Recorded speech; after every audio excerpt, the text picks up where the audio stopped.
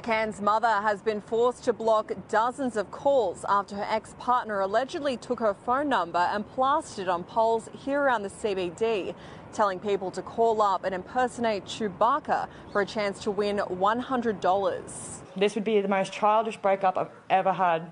All he had to do was be mature and go, I don't love you anymore, I want to move on. The calls have been waking her and her 3 young children up at odd hours in the evening, and they're yet to stop.